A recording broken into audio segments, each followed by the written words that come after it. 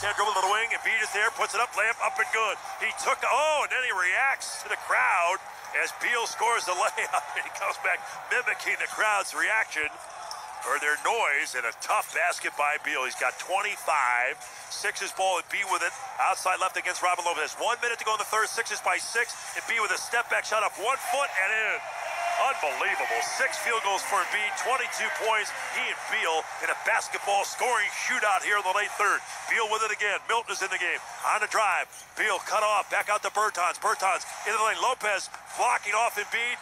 Miss by Bertans. Rebound. Lopez. Whistle foul as Thybulle and Bertans getting after it. Kevin Cutler steps in between. Just looking at the minutes and the fact that Milton has only played 5. Maxey played 3. Hill and Thybulle and Howard have all had double-digit minutes, but not much more than 10.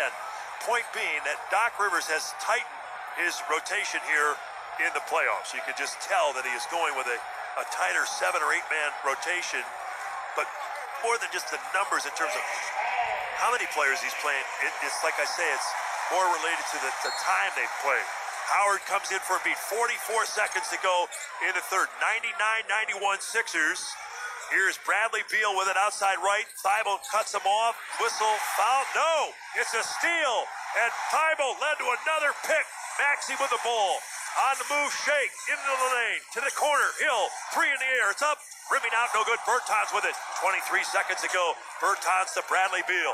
8-point lead by the Sixers. Sixers probably won't get it back. There is just split second, about 0.4 of a second differential, and Beal will in fact play for 1. Sixers trying to load to Beal, and the crowd anticipating this final possession of the third.